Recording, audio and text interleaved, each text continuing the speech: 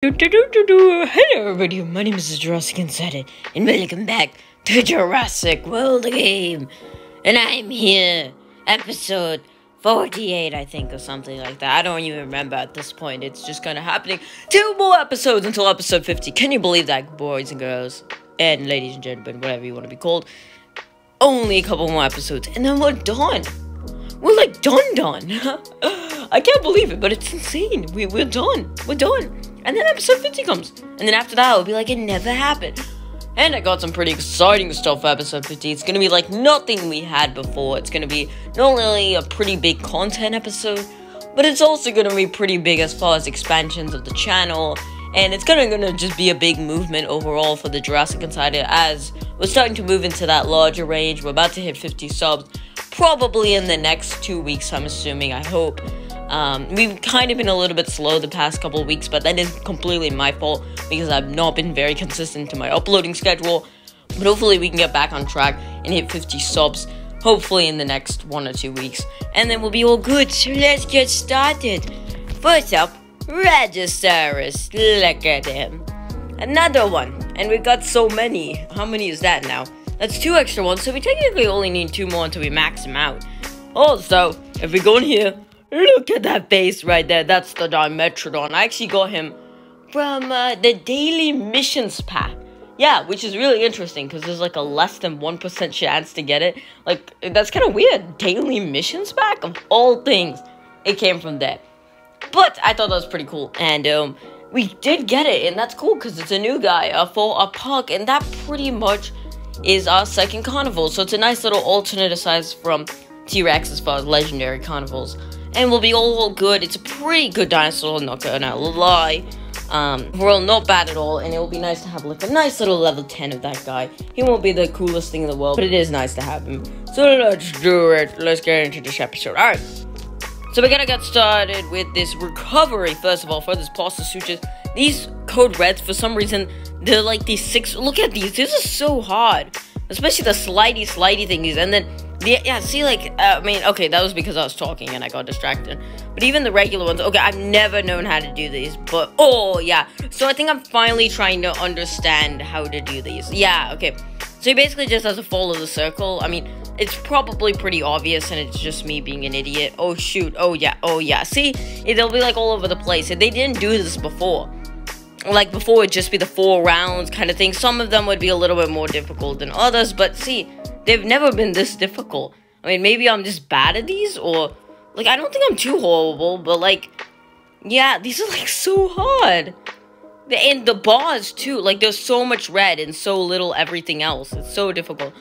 I'm really might even need to consider stop doing code reds for a while, because, like, because there's pretty much 0% chance of me winning these guys. Like, these are really, you know, let's just try this, I guess. Oh, this is a good one. Yoblocephalus. Oh, God. Okay, this one's, oh, yeah, these ones aren't bad. See, they'll cycle between them, but you don't know which one you're going to get, the hard one or the easy one. This is the easy one, where the bar one in specific, where you have to, like, click on the bar like this. The bars are much larger, like, not the actual bar, but the tiny yellow bars, basically, the strips.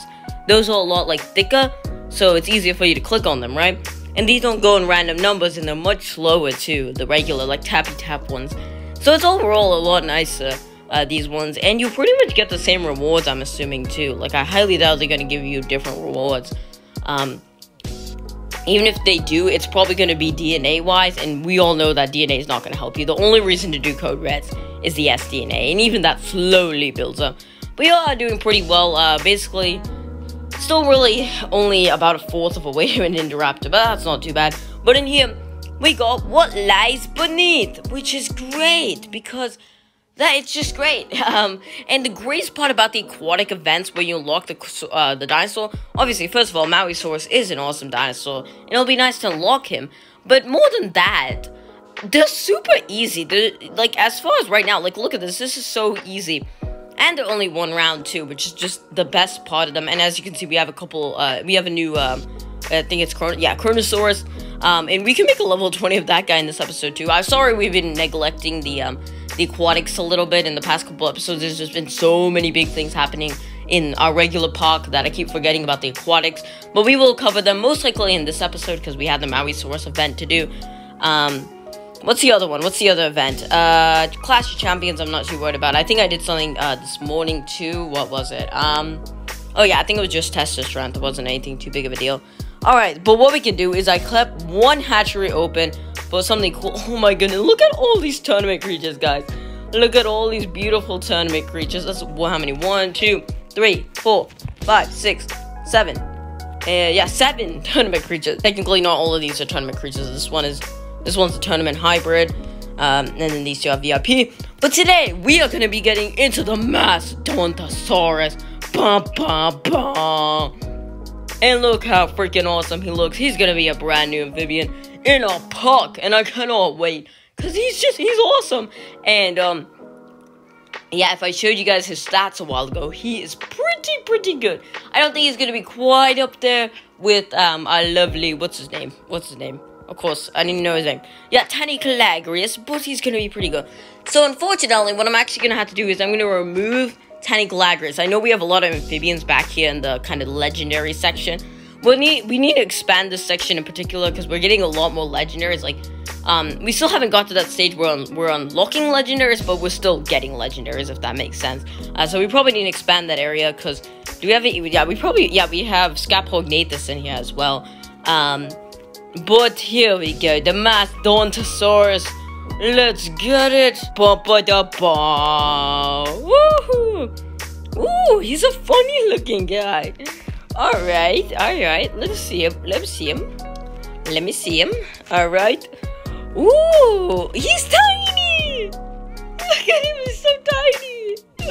Oh my goodness, this is not what I was expecting. Oh, it's kind of ugly in the face, kind of like a Kool-Aid. Oh, sorry, can't say Kool-Aid, forgot. Trademark, don't hold me down, Beaver. Alright, I mean, yeah, this guy. Yeah, Coolosaurus, or Coolosootish, whatever. Ooh, he's very nice, though. I do like him a lot. Ooh, love the attention to the details with all the, like, ooh, the little spikes. Not even spikes, but just, like, terrage. He still looks pretty feisty, though. Love him a lot. Ooh, he already has nearly 1,000 health at just level 5. Yeah, he's not gonna have as much health as Tiny Calagrius. Okay, 1,296, so about 1,300. Tiny Calagrius had about 1,500, so it's about 200. And then how much attack? That's definitely more attack than Tiny Calagrius. Oh, dang, I want to see. Let's see. I mean, he's definitely going to be second on the roster. He's first on the roster. They say he's the best. Yeah, look at that attack. Okay, that's about, like, what, 50, 60, almost 70. 70 attack for 200 health. 70 attack for 200 health. I'd say that's just about... Okay, if it was a creature with less health, less attack, I'd probably go for the health there. But because these... Let's be honest, 1,296 health is still a lot. I actually think Mastodontosaurus is probably a better creature. Now, 1,500 health... I don't really know what other creatures it may be fighting. I mean, obviously, Mastodontosaurus, if it were to fight Tiny Calagrius, it would obviously, like, completely destroy it. With about 600 attack. Yeah, so upgraded, so, like, whenever it has the advantage, it has about 600 attack. And even otherwise, it can pretty much, like, one-shot a lot of guys. It could one-shot Velociraptor. It could definitely one-shot T-Rex. It could one-shot... it might not be able to... Actually... yeah, it probably won't be able to one-shot Rajasaurus. But a lot of these carnivores, it can basically one-shot. So I think it's pretty great. It's not even like he's a big attack guy. He's just a balanced creature, but balanced well enough. I think Tiny was really just a big attack guy. But I really like him a lot. I think we're gonna get into him. And he's gonna be pretty awesome. And he's pretty adorable too.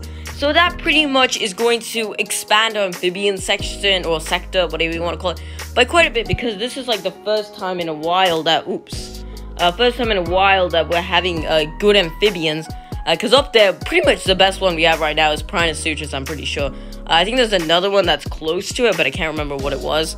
Yeah, Prinosuchus level 20. Oh yeah, and Acanthostega, duh. But Acanthostega, I hate to say it because he was the first tournament creature, but he's not really that applicable because he just has an insane amount of attack for a creature like that. But he has infinitely no health at all. He can barely stand against really any legendary pterosaur. Like, Scappy could kill him in 2. Pretty much all 3 of the legendary pterosaurs, and definitely all of the tournament pterosaurs can kill him in 2, which is really unusual. It shouldn't be like that for like a decent tournament creature. And even some regular like creatures that aren't pterosaurs can still kill him in like 3. So that's a big problem. Also, Dilophosaurus Gen 2 tournament is coming up. I don't know if we'll participate tonight. Maybe just for that night. I'm thinking we should get the Predator League this time with the Evo Booster Legendary. I'm even confident that this account is it's really close to being as good as my other account. Because on my other, I'm actually, as far as creatures, it's better. Okay, no, it's not better. Because that account is slightly better, but we're getting there. Because on that account, I only have 1 VIP crew. Well, I have 2, but one of them is a Cenozoic. Anyways, I've been talking for so long and I probably bored you guys to death. So let's go ahead and see. Can we go and use? I want to try to use Master. Oh yeah, this is a really nice battle to use Mastodontosaurus in. Should we just go for Master? Yeah, meat shields are gonna be pretty much useless. All right, let's see him. Let's see him. Oh yeah, 608 attack. Holy crap. Oh, that's pretty much the highest attack on the team, right? Like, there's nothing that really even comes close to it. I mean, Tanny can get pretty close, but still, that's a lot. Alright, there's his Coetosaurus. Oh, it's so sad, because he can't do anything. I think we should go and go for the reserves. I kind of want to see it's full 8. But you still gotta be careful, because maybe a full 8 or full 7. Definitely a full 8 can kill this guy. So you don't want to get too confident. The funniest thing is he's so small. I could like step on him. And I can tell you, I'm not a very big guy. Not a very big guy at all. And still, despite that size, he's like the best creature on a team according to the game. And probably even according to me. I like Tanny a little bit more because, you know, he's cooler looking. Not to get anything away from Mastodontosaurus. But, I mean, you gotta admit. There we go. Nice solid number, 1160. And let's go for the full 8. You don't stand a chance, boy. Boom. Oh, yeah, that was actually a lot scarier than I thought. He's kind of like a frog. Oh, no, like a toad. If you look at him, like, directly in the eyes, he's a toad. Like, that is a Toadosaurus right there.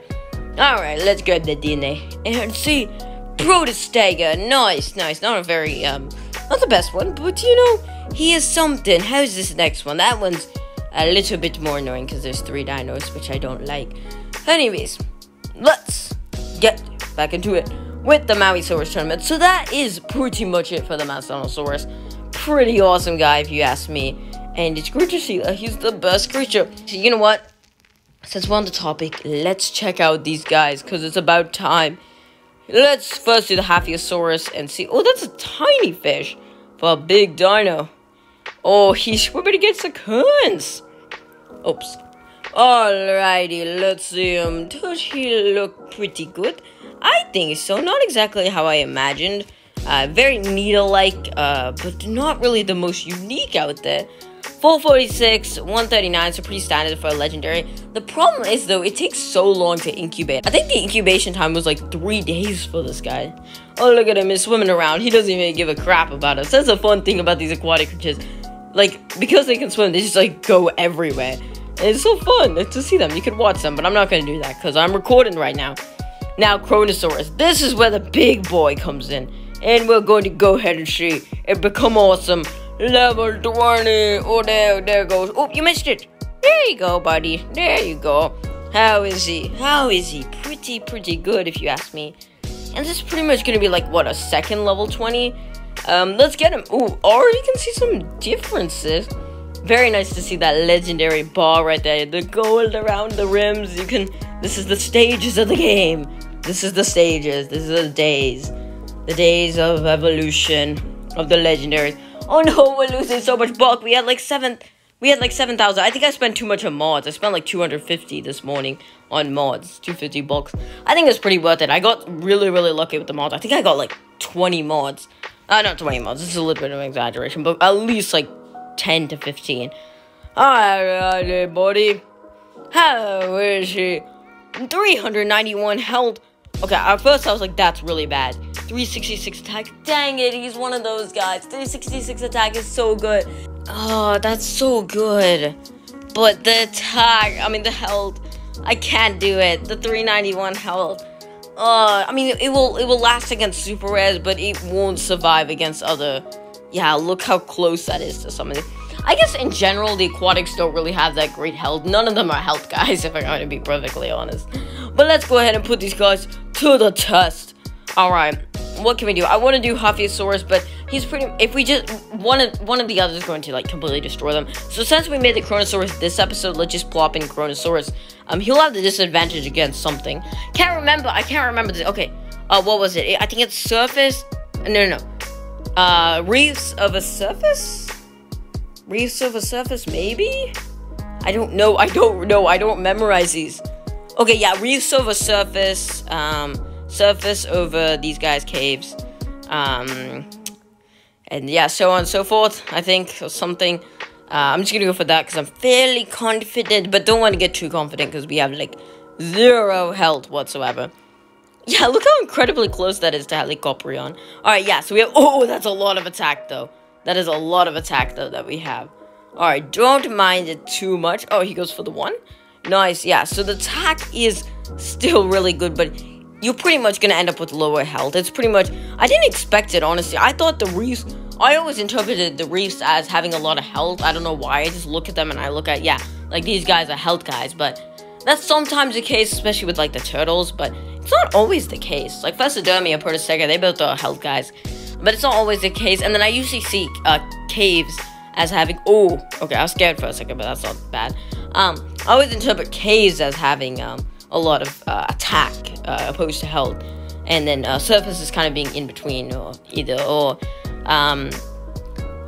Yeah, and that's kind of how I always interpreted, because that's really true for the Jurassic ones, because you can definitely tell, like, you can't tell me it's a lie that the herbivores and amphibians have the best health. Okay, maybe you could argue with amphibians. There are a lot of amphibians that are big health guys, I mean, attack guys, but some of the best healthers in the entire game are amphibians. Maui's back, it's so blue, oh, he's beautiful. And there we go, the Mauisaurus, he's wonderful, we already have him, but, you know, I think we actually have 2 of him. We're getting so close to another 10,000 loyalty points. And actually, this is only episode, like, 48. So we still have 7 more episodes. So by the time I open up that solid gold pack, which I'll probably record that episode this weekend, it's gonna be, it's like, we're gonna have, like, a lot of loyalty points. Probably, like, near 1,500. So that's pretty great. Maybe not that much, because I'm gonna record. It's more the recording time that matters, not the episode count. Kind of been working on missions right now, for the most part, like, collect that dreaded mission, collect 15,000 from a heliport. I guess I could have done a couple more of those, and then battle stage. I've kind of been working on those off camera, and that's pretty nice. And we're pretty much doing these events. I know I'm doing so many of these events off camera, and I know it's not fair, but sometimes I just can't record. It's just so, it's really rare that I find a condition where I can clearly record, especially on the weekdays. Weekends, it's usually fine, but weekdays, it's an absolute nightmare. It's a nightmare to record. Try to find time to record, but I have to if I want to do these events. Sometimes, like, I have to, like, actually force myself, because I'm not going to do an event. I haven't got any events for Gold Rewards Pack yet, but if I were to, get a pack if I were to do an event for a Golden Rewards Pack, I can't do that off camera. Even though it's starting to seem like I can, because, I mean, think about it. That Dimetrodon, off camera. Who else was off camera? Megalosaurus was, you guys probably don't even know I got Megalosaurus, because I did it, I recorded it, but I wasn't in suitable conditions to record it, because I got him while making, by buying a pack, and there was like a super high % chance of getting Megalosaurus, so I knew I was gonna get him, so I recorded it, and I got him. So that's actually what's gonna be in next episode, episode 49. It's gonna be a bunch of clips from a bunch of things I couldn't do on camera, like me talking, and it's basically just gonna be me talking, so that's where you're gonna actually discover, like, the actual pack opening on how I get the Megalosaurus, but it'll be like a voiceover sort of situation. It will be a super, super short episode, probably around, like, 3 to 5 minutes, so yeah, I guess you can watch that if you want to see how I got that. And after that, we're going into the big games, because that's where we hit the 50s. Episode 50 is going to start with a bang, and then we're off. We're off. And that's when I think we're going to really set in the schedule. I'm going to really start to grind. And the video editing, I'm going to try to make it a lot better. And some new things are coming. I'm going to go ahead and hint it a little bit. New media forms are coming. New forms of media are coming to the channel. I'm expanding it farther than YouTube, the Jurassic Insider channel, trying to bring new influence, and hopefully that will convince more people to come and just enjoy the channel and see what's up. So, hope you guys enjoyed this episode of Jurassic World: The Game. If you did, make sure to leave a like, subscribe. Can't wait for episode 50. If you are, make sure to tell me in the comments or whatever you want to do. And I'll see you guys later. This is Jurassic Insider, signing out.